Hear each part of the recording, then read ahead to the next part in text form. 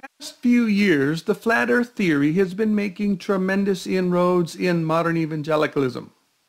One of its main contentions is that the firmament over the earth that we read about in the Genesis creation account in the King James Bible and the New King James Bible or references not to an infinite expanse of space, but to a solid dome that goes over a flat earth. Is this true, or is this a mistake?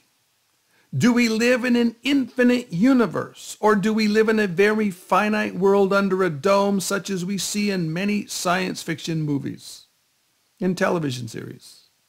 Stay tuned for a straightforward and compelling handling of this question.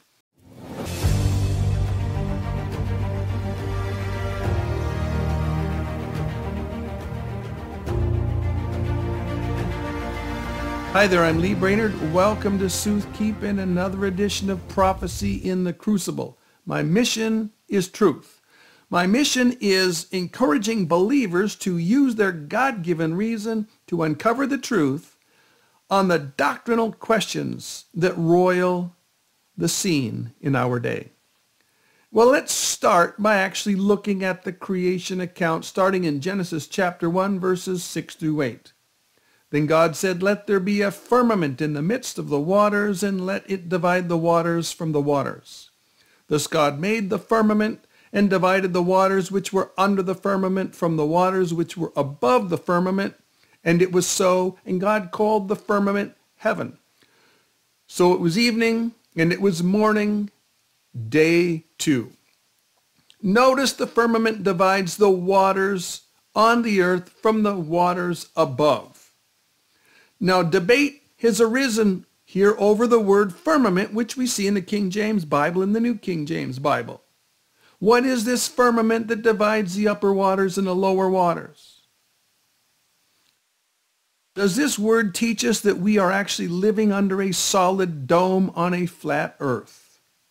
Or is this a mistaken translation and a mistaken understanding? Should we go with expanse instead of firmament, which is the rendering of most modern versions like the New American Standard Bible and the English Standard Version? Well, this is going to require us to go examine the original word rakia and investigate how the Bible uses it. Let's start by examining the well-known commentary on the Old Testament Hebrew, Keil and Delitzsch. And here we see that rakia is a noun that stems from the verb rakah, which means to stretch, to spread out, to expand, depending on the context and what it's being used for and with. This stretch out, spread out, expand is the typical understanding in the Hebrew lexicons. Now, if you stretch out gold or silver by hammering it out, you don't get a dome. You get a sheet. And if you stretch out or spread out molten glass, you don't get a dome unless you're intentionally making a dome. You get a plate, a sheet, or a shape. And if you stretch out an atmosphere or a space or a gas, you get an expanse. And this is why the modern versions have translated rakia by expanse rather than by firmament. Now, we need to point out that firmament and heaven are synonyms. On the second day of creation in Genesis 1:7, we read, "God made the firmament and divided the waters which were under the firmament from the waters which were above the firmament." Now, firmament here is the atmosphere that's between the lower water of the oceans, rivers, and lakes, and the upper waters which are in the clouds, and in the upper atmosphere being tiny water droplets that are kept aloft by the strong winds above the clouds in the upper layers of the atmosphere. And notice that this expanse that's between the earth and the clouds, that this is called the firmament. And it's this expanse of air that is called the firmament, which is why many translators translate this in expanse. This is an expanse of air or an expanse of atmosphere. In verse 8, we read, God called the firmament heaven. This is an extremely helpful revelation. If the firmament is the same thing as the heaven, if the firmament is equivalent to the heaven, then any passage which mentions the heavens throws light on the firmament, and any passage which mentions the firmament throws light on the heavens. Now, some people try and distinguish the firmament from the heavens, but in this they make a mistake. You cannot distinguish what the Bible equates. Now, it also needs to be understood that there is a second firmament. Recall the New Testament teaching of the three heavens. In 2 Corinthians 12:2 we read, I know a man in Christ who 14 years ago, whether in the body I do not know, or whether out of the body I do not know, God knows. Such a one was caught up to the third heaven. So the first heaven is the atmosphere. It's the realm of the birds and the wind that's between the surface of the earth and the clouds. The second heaven is everything above the clouds all the way out to outer space. This is our upper layers of atmosphere, and this is outer space itself. This includes the sun, the moon, the stars, the planets, the comets, the asteroids. The third heaven is the New Jerusalem. It's the dwelling place of God. It's what we typically refer to when we talk about heaven. Now, the creation and population of this second firmament is covered in Genesis chapter 1, verses 14 through 19. There we read, Then God said, Let there be lights in the firmament of the heavens to divide the day from the night, and let them be for signs and seasons, and for days and years. And let them be for lights in the firmament of the heavens to give light on the earth. And it was so. Then God made two great lights, the greater light to rule the day and the lesser light to rule the night. He made the stars also. God set them in the firmament of the heavens to give light on the earth, and to rule over the day and over the night, and to divide the light from the darkness. And God saw that it was good. So the evening and the morning were the fourth day. Now notice the lights are set in the firmament. Now we also need to point out that this heavenly firmament, this second firmament, is equated with heaven too. In Psalm 19:1 we read, The heavens declare the glory of God, and the firmament shows his handiwork. Notice the parallel expressions, the heavens and the firmament. The Shemayim and the Rakia. They're treated as identical things. This is Hebrew parallelism, folks. If you can lay hold of the interpretative principle that Hebrew parallelism is one of your best friends, then you are going to do yourself a tremendous blessing. Now, the firmament cannot be a solid dome. We read in Deuteronomy chapter 4, verses 15 through 17, that birds fly in the firmament. We read, Take careful heed to yourselves, for you saw no form when the Lord spoke to you at Horeb out of the midst of the fire, lest you act corruptly and make for yourselves a carved image in the form of any figure, the likeness of male or female, the likeness of any animal that is on earth, or the likeness of any winged bird that flies in the air, literally in the heavens, in the Shemayim.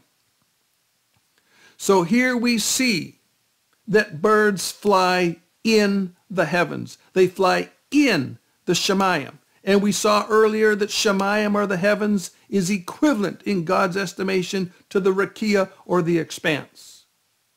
We read a similar statement in Genesis chapter 1, verse 20, where we read in the King James regarding day 5, and that fowl or birds may fly above the earth in the open firmament of heaven.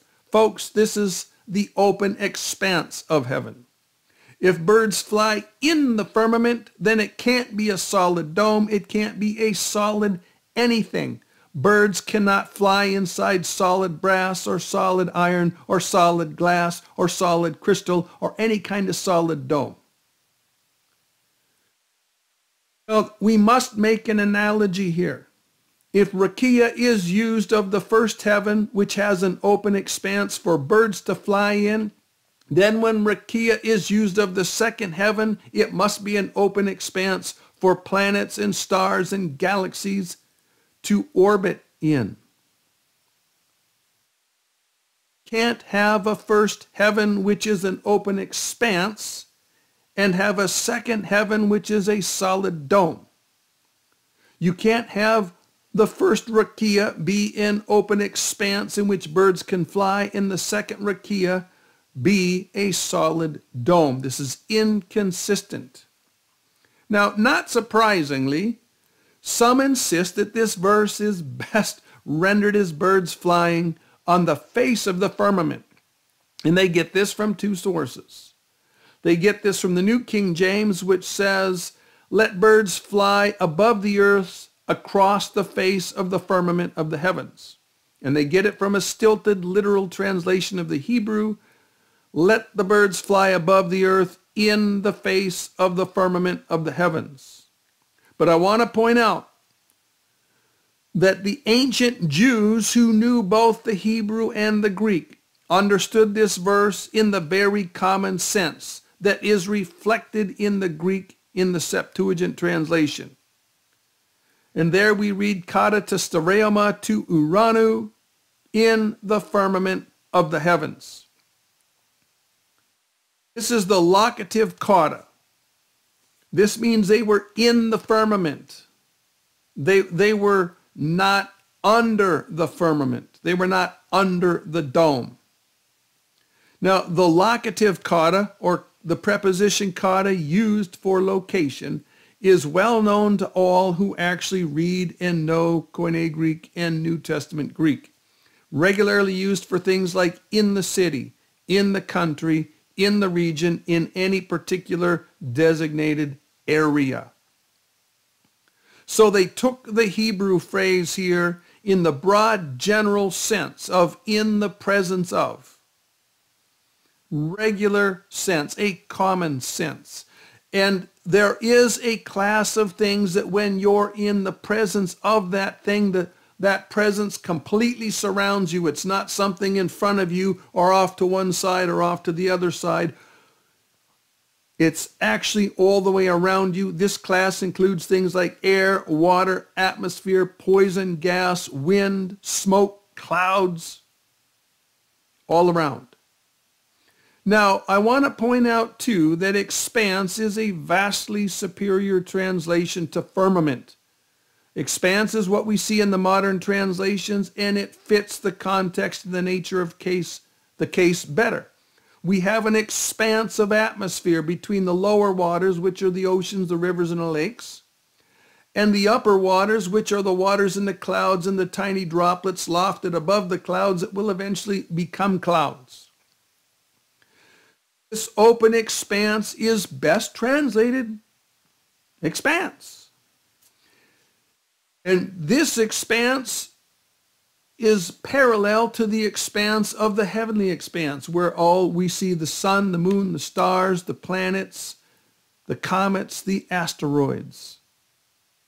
The sense of rakia, or the sense of the second heaven, is similar to the English word expanse or the English word space. It's just a broad expanse or a broad space. I also want to point out now that some people point to a broad range of figurative statements regarding the rakia, regarding the heavens, to defend the dome theory. And let's just briefly point these out. For instance, they'll point to Psalm 54:2, and they'll speak about that the heavens are like a carpet spread out over the earth, and they'll say a carpet is a thin thing and it's a thin solid. Or they'll point to Isaiah 40:22, where the heavens are compared to a curtain, and they'll say, look, a curtain is a thin solid substance. They'll point to Exodus 24:10 and say, look, the heavens are compared to a transparent piece of sapphire. Or they will point to Job 37:18, and they'll say that the heavens are like a molten looking glass. So, a molten looking glass is thin and clear. But this is a mistake, folks.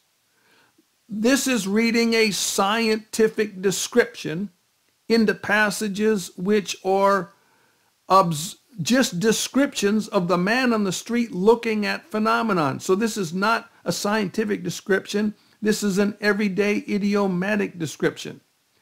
And we see similes and other figures of speech here that just give the impressions of the man on the street, how he would describe the heavens in everyday language. So when in Psalm 54:2, the heavens are described as a carpet spread out over the earth, this isn't insisting that the heavens are a thin piece of solid substance.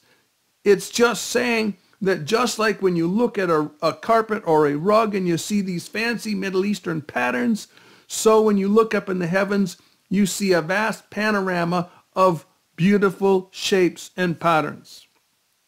Same thing with the curtain in Isaiah chapter 40, verse 22. Think of the ornamental Eastern curtains with amazing patterns and designs, geometric designs on them. This is what the man on the street was looking up and looking at the heavens and seeing. The heavens reminded him of a fancy curtain. And this is the same kind of concept that we see in Exodus chapter 24, verse 10, where the heavens are compared to a work of sapphire. They look up and they see the gorgeous blue sky, and it reminds them of a sapphire. That's all it's talking about. With the looking glass in Job 37:18, again, this is what the impression that the man receives. It's not saying that the heaven is a thin dome like a magnifying glass that's spread out all across the globe. It's saying that you can look through the first heaven and see up into the upper heavens. You can look through the first heaven and see the clouds. There's distance there, but it's clear. You can see right through it. That's all he's saying. He's just comparing the fact that we can look through the atmosphere to looking through a glass, a looking glass. So these are just figures of speech. They should not be taken in the scientific sense. They should be taken in the everyday idiomatic sense. Now, I also want to point out, folks, that there are passages which imply the vast, indeed the infinite expanse of the heavens or space. In Romans 1:20 we read, "For since the creation of the world his invisible attributes are clearly seen, being understood by the things that are made, even his eternal power and Godhead, so that they are without excuse." Now what's going on here is God is pointing to the infinite universe as evidence of his infinite eternal power and his infinite eternal Godhead. God has given us an infinite universe which testifies to his infiniteness. When you think about it, how can a finite universe reflect his infinite power and Godhead? How can a finite universe reflect the infinite God? How can it teach us about the infinite God? How can the tiny expanding universe of evolutionary theory portray to us an infinite God? Worse, how can the flat earth under a dome portray to us the infinite God? It can't, at least not in my estimation. We also read in Psalm 103, verse 11, "For as the heavens are high above the earth, so great is his mercy towards those who fear him." This is intended to imply that God's mercy is immeasurable and infinite. If we have a dome over the earth, then we have a picture that's measurable and finite, indeed very finite. But if we have an infinite universe where you can never travel to the most distant galaxy because it's infinitely far away, then you have a universe which pictures an infinite grace and an infinite mercy. In Isaiah chapter 55, verses 8 and 9, we read, "For my thoughts are not your thoughts, nor are your ways my ways, says the Lord. For as the heavens are higher than the earth, so my ways are higher than your ways, and my thoughts are not your ways, and they're not your thoughts. How does a nearby dome with a light show reflect an omnipotent, omniscient, infinite God? It doesn't. This is more like the finite gods of the ancient paganism that set the world astray from the true God of the Bible. Now, where did the rendering firmament come from? The translation firmament in the New King James and the King James stems from the Latin Vulgate, firmamentum. And the Latin Vulgate received the word firmamentum from Latin science. For instance, Ptolemy in his cosmology used firmamentum to represent a solid dome over the earth. And he got this concept of a firmamentum, solid dome, directly from Greek science, which is reflected, for instance, in the Septuagint translation with their stereoma, which is reflective of the glass dome or the crystal dome or the brass dome or the iron dome that was seen in Greek science. Any of the ancient early poets talked about the heavens being iron or the heavens being brass. Now, Josephus was himself swayed in this thinking of Greek science, and he represented in his Antiquities that the rakia which God stretched out on day 2 was crystal. He used the Greek word crystallos. I find it fascinating that those who believe that the earth is a globe and surrounded by an infinite space, an infinite rakia, an infinite heaven, are accused of perpetuating science falsely so-called. Folks, this is actually really ridiculous. The science falsely so-called is the picture of a finite universe and a finite creation. We have the finite creation of the expanding universe in the evolutionary theory, and we have an even more finite creation in the flat earth under a dome theory. These theories reflect a puny God of pagan religion and the puny God of atheism, which is no God at all. They don't reflect the infinite God of the Bible. So in conclusion, the question of whether space is a firmament in the sense of a solid dome or whether it is an expanse in the sense of an infinite expanse of space is a great example that we need to allow the plain statements of Scripture to trump cool theories. We need to interpret the plain statements of Scripture according to the historical grammatical hermeneutic. Things that are intended to be literal need to be taken literally. Things that are intended to be taken figuratively need to be taken figuratively. We make a tremendous mistake if we take passages figuratively or allegorically that were intended by God to be taken literally. This is the problem that we see with replacement theology. We make a similar mistake if we interpret things literally that were intended to be interpreted figuratively, and this is the common mistake of those who believe the flat earth and dome theory. Now, if we let the plain statements of Scripture speak to this matter according to the normal rules of language and language interpretation, then the Bible clearly speaks in favor of an infinite expanse and not a dome.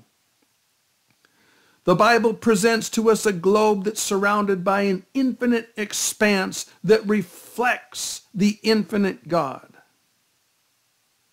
The flat earth and the dome theory reflects a puny God, the puny God of ancient paganism. The fact is, Satan himself is the God of this world, and he rules in this very tiny world with a very tiny atmosphere around it. He's got a very limited sphere. And so when he talks about the world, he wants to talk about this limited sphere, the world that he created when he perverted this tiny piece of God's creation. May God help us all, my friends, to be more consistent with the historical grammatical hermeneutic. May God help us to work through and process this issue between the flat earth with the dome and the globe with an infinite universe around it. This is really two very different portrayals of the Almighty God. And this understanding of an infinite God, and this understanding of an infinite universe which reflects the infinite God, and this understanding of being consistent with a historical grammatical hermeneutic, these things are right at the crying needs of the hour. May God help us all. Eyes wide open, brain engaged, heart on fire. We'll see you next time.